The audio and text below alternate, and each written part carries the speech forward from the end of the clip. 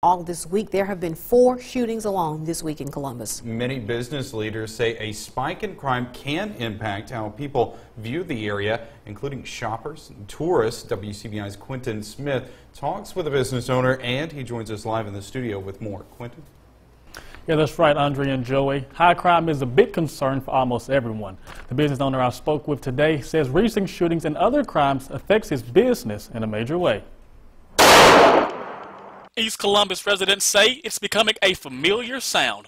Recent shootings are causing concern for residents and businesses. If your business is down because of crime, because of shootings, because of anything, you cannot hire employees. Paul Reeves is the owner of Farmstead Restaurant. He says when it comes to picking a location to run a business, crime rate is a major factor. Oh, absolutely. If your customer's not comfortable in that location, they're not going to come to your business. In previous interviews, economic developers told WCBI that news reports help business owners see what's happening in the community.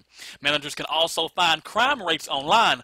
Reeves says these reports are helpful, and despite the shootings, Reeves says he still feels safe and his restaurant hasn't had a let-up.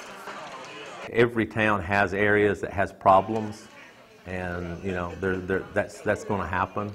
But I think East Columbus has gotten a bad route because it's not a bad area. Visit Columbus CEO Nancy Carpenter says despite an uptick in gunfire, it hasn't stopped tourists from coming to the city. We have wonderful dining establishments and shopping opportunities in Columbus. And, we have 1,500 hotel rooms.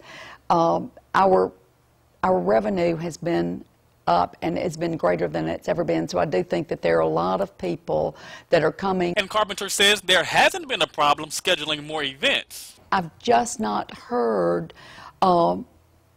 anyone say that they're frightful of visiting here. And if you have any information, you can leave an anonymous tip on the Crime Stoppers tip line at 1-800-530-7151. Back to you guys. All right, that's Quentin Smith joining us live in the studio with that story. Well,